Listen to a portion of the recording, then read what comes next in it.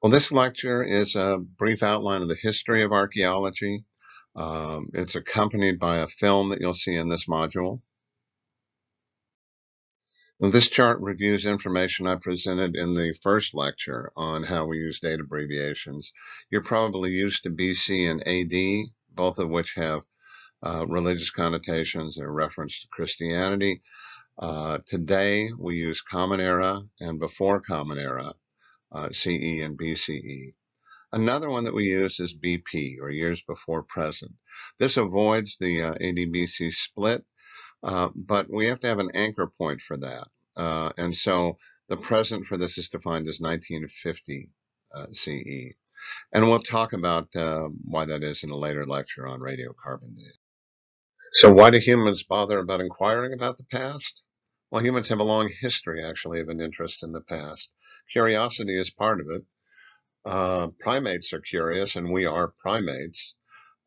People have had a curiosity about their ancestors and how they're related to the past.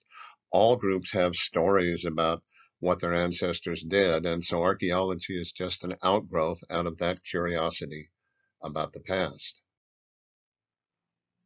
One of the earliest evidences we have of concern with the past was Nabonidus from Babylon, 538 BCE.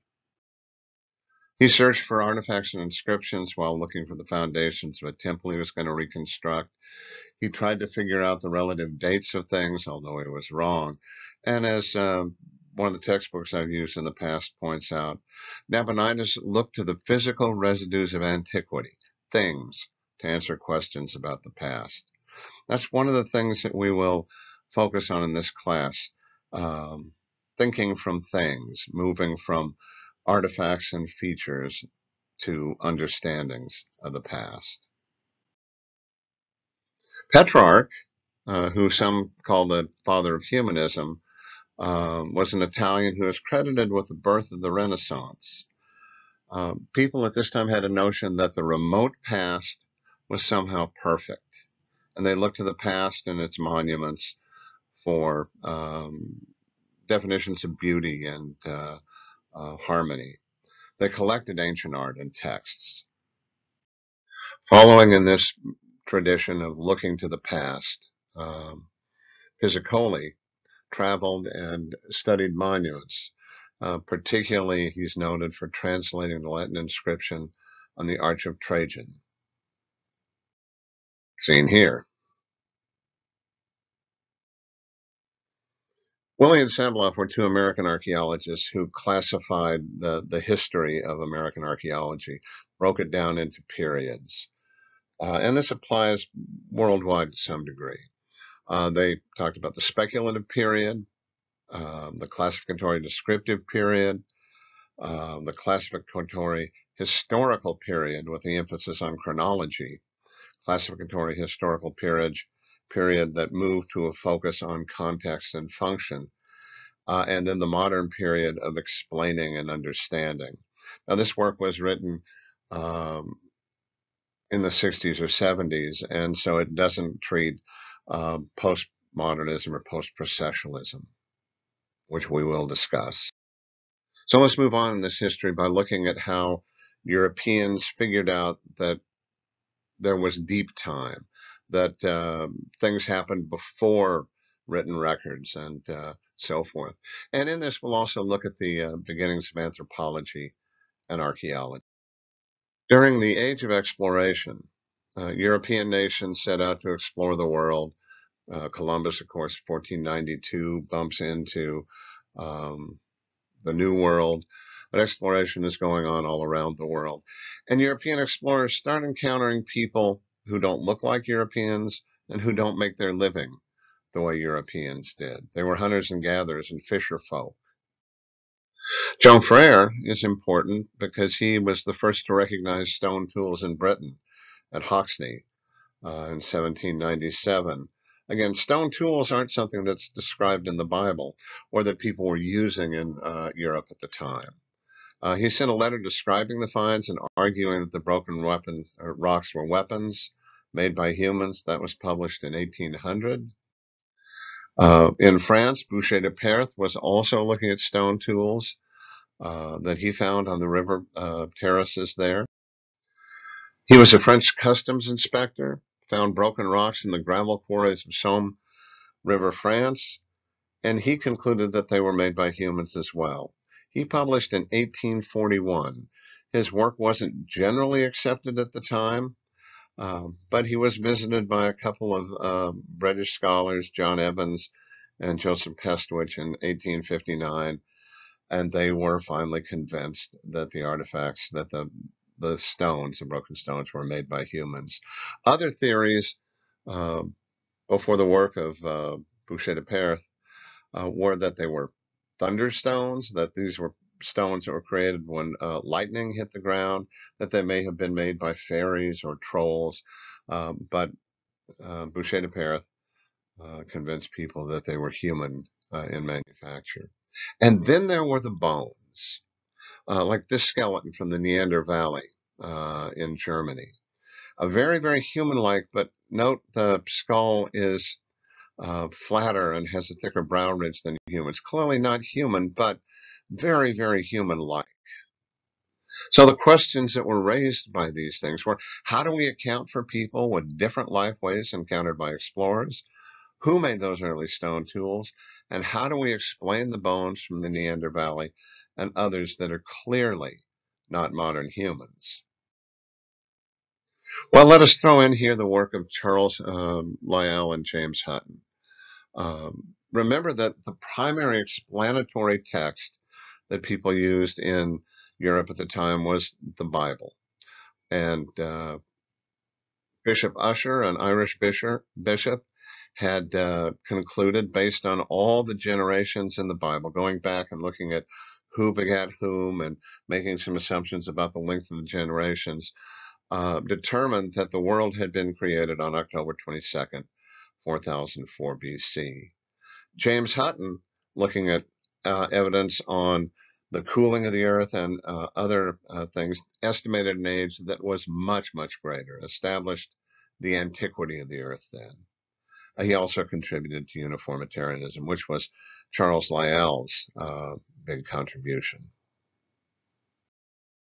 Uniformitarianism is the principle that the stratification of rocks is due to processes still going on in the seas, rivers, and lakes. That is, that geologically ancient conditions were in essence similar to or uniform with those of our own time. Darwin comes in on the scene, publishing Origin of the Species in 1859. This is a very popular book. It talked about the mechanism for human evolution. Anthropology became a separate academic field in the 19th century.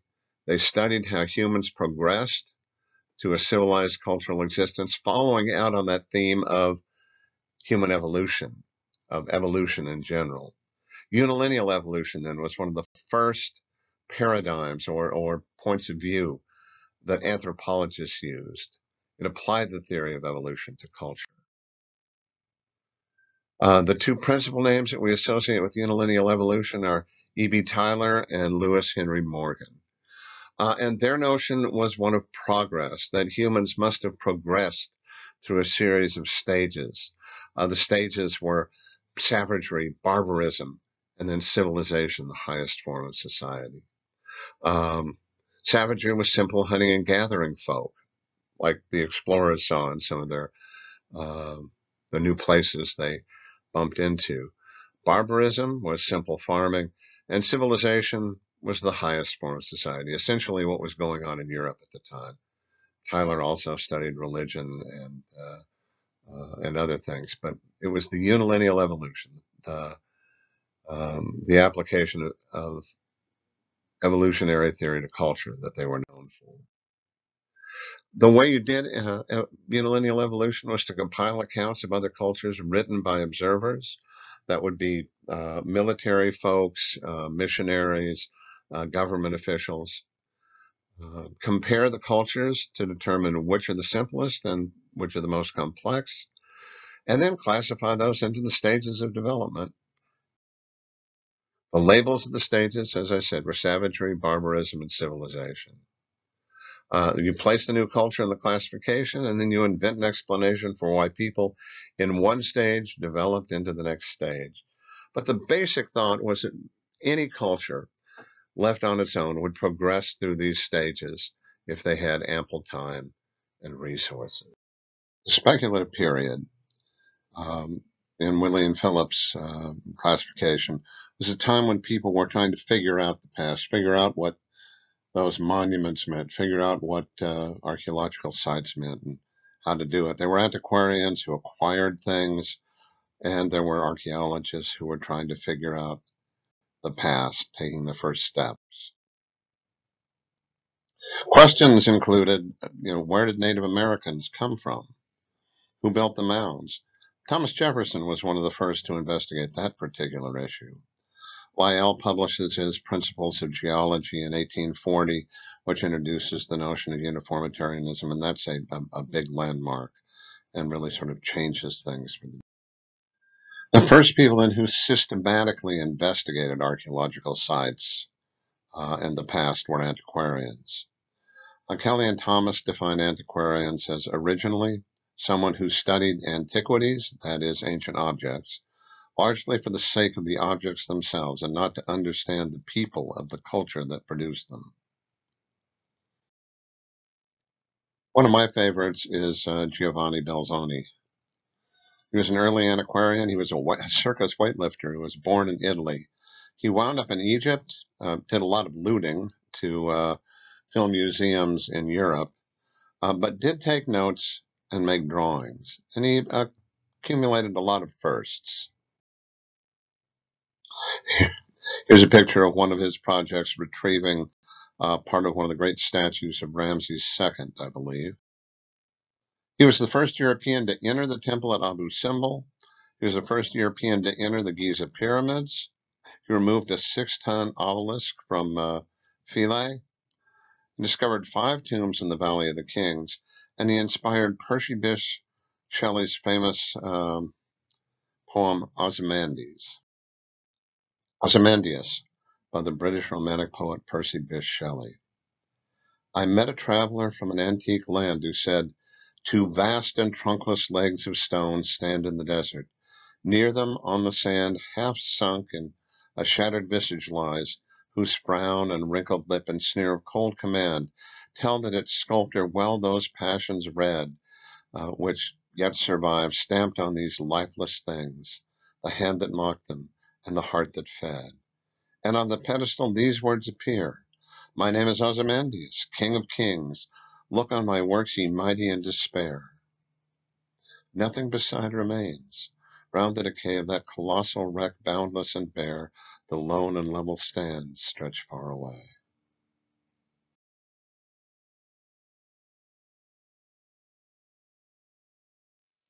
One of the areas of speculation was, where did the people of the New World come from?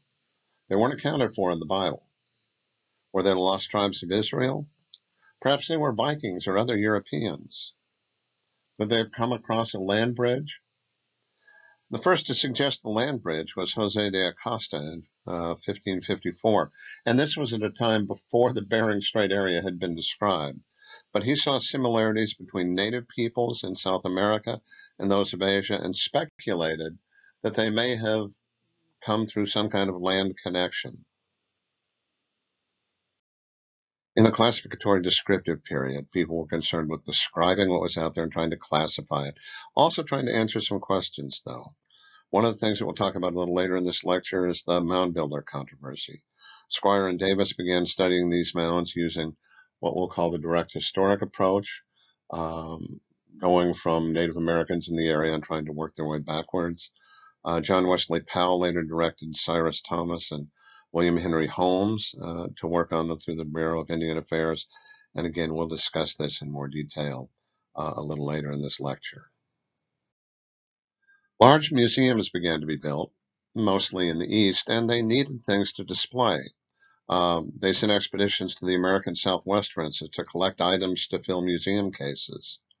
Early anthropologists even bought artifacts from local people, establishing a tradition of mining sites for artifacts in the American Southwest and elsewhere.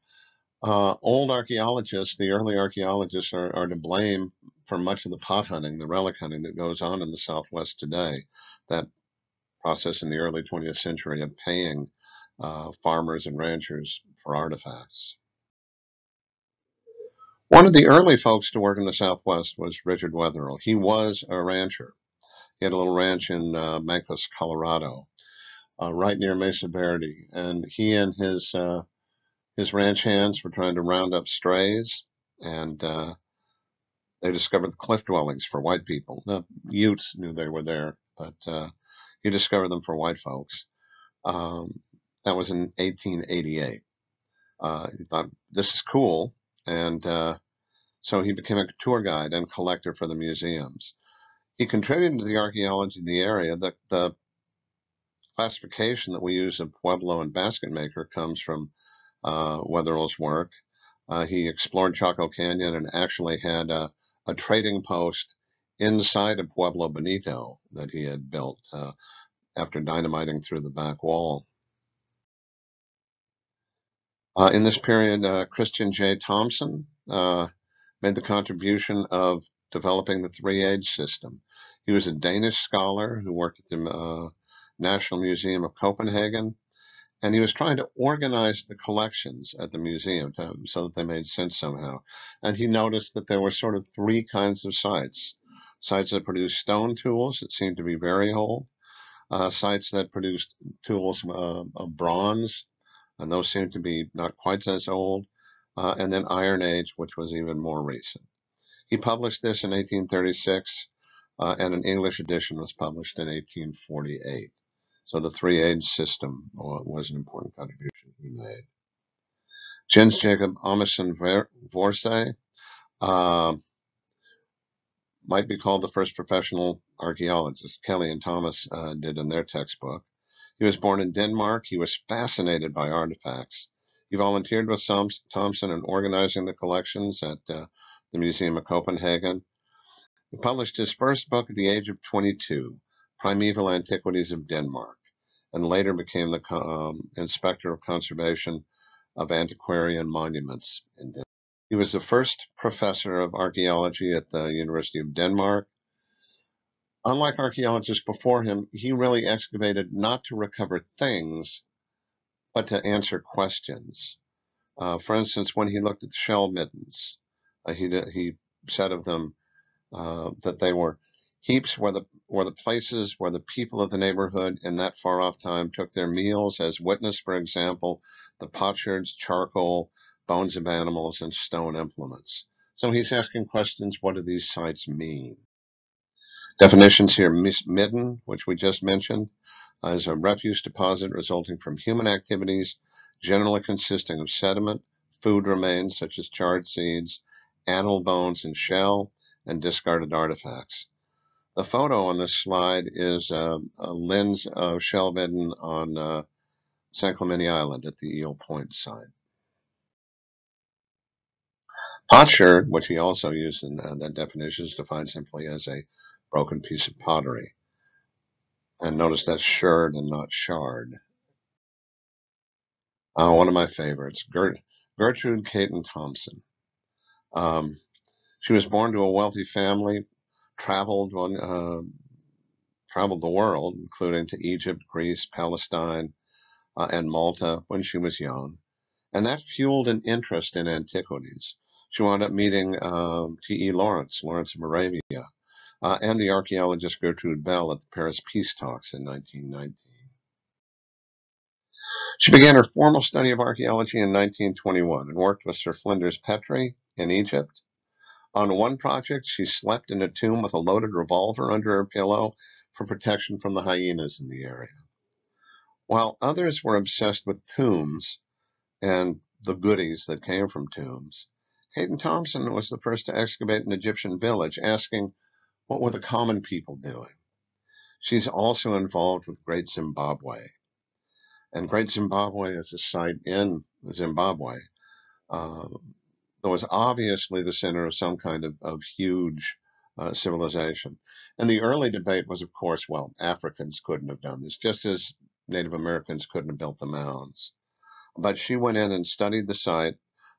She observed the stratification, the layering of the sediments. She was able to date it to the 13th or 14th century. So it was too young to be biblical. And one of the other explanations was this was an outpost of folks mentioned in the Bible. She she concluded that it was completely of African origin. And there's a photo of Great Zimbabwe or some of the restored remains today. So stratigraphy, we mentioned in the last slide, and that's the site's physical structure produced by the deposition of geological and or cultural sediments into layers or strata. We'll talk much more about this later on. The mound builder controversy was something that came up during this period, as I mentioned earlier, and it has to do with whether or not the great mound complexes of the eastern woodlands were built by Native Americans or by other people who were more sophisticated in the minds of the people who were asking the questions. At the end of this module, in module 2.3, you'll view the film Odyssey, Myths of the Mound Builders, which will cover this in detail. John Wesley Powell was a Civil War veteran and a Western explorer. He was responsible for founding the U.S. Geological Survey and, germane to this class, the Bureau of American Ethnography, which looked at the anthropology of the American Indian and dealt with archaeology as well. He noted, for instance, in 1891 that southwestern ethnography was both feasible and needed since there were tribes that were still living an Aboriginal lifestyle in the area. He was responsible for a large amount of work, including work related to the mound builder controversy. The next period was a classificatory historical period with the emphasis on chronology, 1914 to 1940, and several means of figuring out the age of things, either relative to one another or in terms of the calendar, were developed during this period. We'll talk about seriation, tree ring dating, and the study of the strata of archaeological sites, stratigraphy. A.V. Kidder worked at Pecos Pueblo and developed the Pueblo or the Pecos classification system, which is still used in modified form by archaeologists throughout the southwestern United States today. And that's Kidder and the Great Kiva at Pecos Pueblo. This is the Pecos classification, basically, and it arrayed the cultures as they were beginning to notice patterning in the cultures in the archaeological cultures in the Southwest. They wound up putting names on them. Basket Maker 2 was one of the earliest periods. They started with hypothesized Basket Maker 1. And they went from Basket Maker to Pueblo. That's a distinction that Richard Wetherill developed, actually. But the divisions, Pueblo 1, Pueblo 2, Pueblo 3, and Pueblo 4, are things that were developed based on the relative position of things and the relative age of things. Similar schemes were developed in other parts of the world as well, laying out the sequence of cultures. You'll note the three-age system where we talked about stone, bronze, and iron, Copper Age thrown in here. This is for the Transdanubian area of Germany. The general anthropological consensus in the early 1900s was that humans couldn't have been in the New World very long, or they would have developed higher civilizations than they did. And so it's thought they were only there around 4,000 years. We'll talk more about the Folsom discovery later, but the finding of a Folsom Point and with extinct bison ribs, meaning that they were at least 10,000 years, extended the time frame that humans had been in the New World. Chronology was a huge issue during this period, and an astronomer, A.E. Douglas from the University of Arizona, made a critical contribution to chronological studies. He was trying to understand sunspot cycles, and he thought that they might be related to precipitation and tree growth. And to explore this, he started looking at counting rings in trees and wanted to extend the ring chronology back. And so he worked with archaeologists and developed the tree ring chronology for the American Southwest, a technique that's been applied in a number of areas. But that technique can give us a date for which a tree was cut or when it was quit growing. And if that tree is part of an archaeological site, then something about the date of the site. The next period was the classificatory historical period, where context and function became the focus. Once dating got settled with the use of seriation, ordering things, as in the 3-age system, and dendrochronology and stratigraphy, then they moved into looking at what those things meant, moved to understanding cultures. Settlement patterns were a topic, and radiocarbon dating was developed at the beginning of this period, again, aiding in setting up the sequences that allowed people to look at change. Salvage archaeology also was something that came into being in between 1940 and 1960. Marie Wormington. Marie Wormington was from Denver, Colorado. She wound up taking a class at the University of Denver in archaeology and was hooked. She became the archaeologist for the Denver Museum of Natural History, now the Denver Museum of Science, of History and Science. She took time off to get her PhD at Radcliffe and then returned to the Denver Museum. She wrote classic works like Ancient Man in North American, which was a textbook when I was an undergraduate, as was her work, Prehistoric Indians of the Southwest. She was the first American anthropologist in the USSR and the first to visit the People's Republic of China. I had a great encounter with her at the SAA meetings in Las Vegas, Nevada. Don't remember the year, but I think it was probably the early or mid 80s. And I was sitting at a party. My graduate school, WSU, always has a great party at the SAA meetings. And I was standing there in this meeting room with my late friend Karen Dom, and we were talking, and all of a sudden I feel her elbow on my ribs, and she says, "You know who that is over there? Why, that's Marie Wormington." I said, "Cool." She said, "I'm going to go introduce myself. Come along." I said, "No, she didn't. She didn't want to meet a couple of wet behind the ears graduate students." Karen said, "Suit yourself. I'm going." And she grabbed me by the sleeve and dragged me along with her. We introduced ourselves. And Dr. Wormington was just delightful. We had this most marvelous conversation.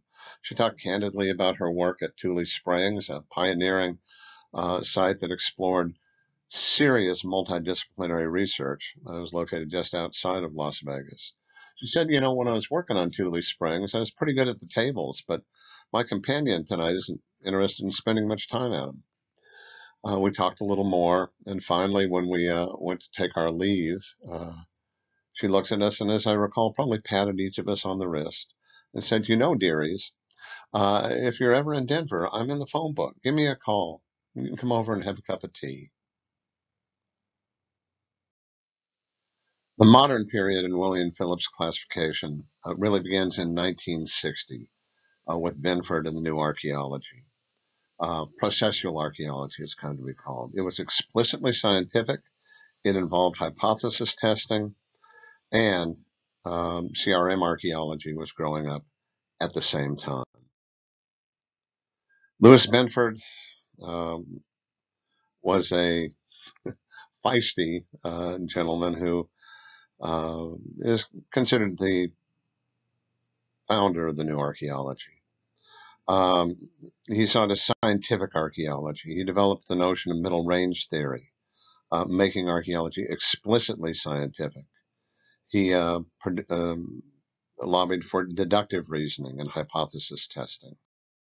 The publication that started it all off was a collaboration between Lou Binford and his then wife, Sally Binford. You can check her out on Trailblazers website, as well as seeing stories about Marie Wormington and others. But this was New Perspectives in Archaeology. The focus of this book and later publications was on the process of culture, not the history of culture before, but the way in which culture operated. Hence the term processualism for this point of view. Archaeologists needed to explore more than just when things happened, but look at the why of them. Um, They admitted that archaeologists couldn't dig up languages or kinship technologies or religious systems, but Benford argued that we can excavate the physical remains of those systems. He further argued that cultural behavior is patterned, and that patterned behavior should result in patterns in the archaeological record. Archaeologists must develop theory, he suggested, that allows them to infer things about the nature of cultural systems based on the patterning of the remains. Systems theory, then, was a main component of processual archaeology.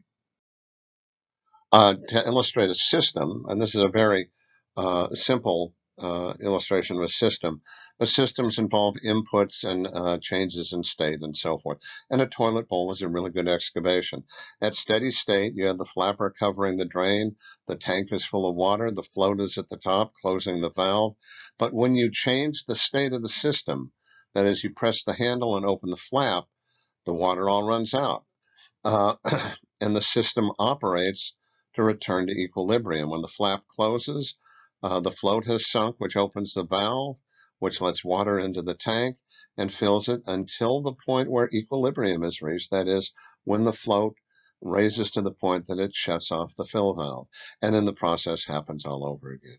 Now, cultural systems or any kind of system is much more complicated than this simple illustration, but this is sort of what systems theory is about, looking at the inputs and the environmental factors, the changes in state, and the different equilibrium states.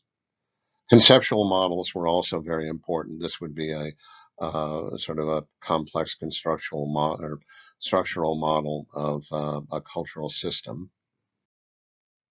William Longacre was one of the proponents of this, and he began to explore things like, could we detect metrolocality in the archaeological record? He looked at southwestern Pueblo for his doctoral dissertation and looked at the distribution of design patterns in ceramics and trying to infer whether or not there were groups of potters and whether or not the men were coming in and living in the women's households. A very interesting piece of work. It's been criticized, but a very good piece of work. Another great archaeology story is I bumped into to Bill Longacre at one of the meetings a few years before he passed away. I was sitting having dinner by myself in the small little restaurant at the hotel, and I noticed Bill. I didn't know who he was, but I noticed him there. I was just sitting minding my own business, and at one point I hear him say, "You must be an archaeologist." I said, yes. And so we introduced each other, and we were Facebook friends until he died. Very interesting and gracious gentleman. He went on to do ethnoarchaeological research, looking at ceramic manufacture and breakage in ceramic populations. My major professor for my dissertation at WSU was W.D. Lipe, William D. Lipe. He had explored Anasazi social organization for his doctoral dissertation. He and R.G. Manson ran the Cedar Mesa Project, again looking at change through time and settlement patterns and the causes for those changes. He was one of the principal investigators on the Dolores Archaeological Program and worked after that with Crow Canyon School and is still involved with Crow Canyon School. And in 1974 wrote the classic article on conservation archaeology, something that we will talk about in further lectures. Post-processual archaeology was a reaction in the 1970s and later to the processualism. It's an outgrowth of the postmodernist critique in general. It encompasses a rejection of science as an artificial and biased construct. Science is seen as privileging the views of the capitalist elites, who they say are old white guys to explain what went on in the past. Post-processualism favors the interpretive approach. Any interpretation is as good as any other, say many of the post-processualists. They would argue that there is no objective truth, so it's just the quality of the story. We'll talk more about this in a later lecture. There are some positive contributions to the post-processual critique. The interpretive perspective is a good one, and it's been adopted by many archaeologists today. They also included in the people that they focused on folks who are normally excluded in archaeological studies. What was the role of women? What did everyday people do? Um, what about the people that history doesn't include? The laborers, the slaves. The current picture in archaeology, then, uh, is one that includes elements of both processual and post-processual views. Some archaeologists practice both approaches simultaneously. Um, it's important, though, there is a focus on explicit examination of bias and trying to make it known and eliminate it when we can. More effort directed on unrepresented populations and the inclusions of native voices, another topic that we'll return to. Decolonization has become a thing in archaeology, and an important one. Colonial archaeology is demonstrated both in the mound builder debate and in Great Zimbabwe, both of which were started with the notion that the people who live in the areas today of Great Zimbabwe, or of the mound cultures, or who lived in the areas of contact, weren't capable of building these great things. Repatriation, returning remains to group sacred remains, burials, and other things is a part of decolonization. Inclusion of descendant populations' points of view, and critical re-examination of past work. And I can't stress enough that we as archaeologists have to be able to own up to the sins of our ancestors if we're to have a future at all, our intellectual ancestors. We no longer go out and dig cemeteries because they have the coolest stuff. We don't dig cemeteries today unless they are in danger of being destroyed, and then it's with descendant population participation and buy-in. Park Service in the Little Bighorn battlefield is a good example. One of my graduate school colleagues, Bob Hart, examined the changing interpretation of the battlefield at the park. And the battlefield has been interpreted to the public in different ways depending on national views on Native Americans. It has oscillated between depicting Custer as a hero who was massacred by bloodthirsty savages on the one hand, and on the other hand, Custer as kind of a very bad general who did stupid things and was wiped out by people who were defending their territory.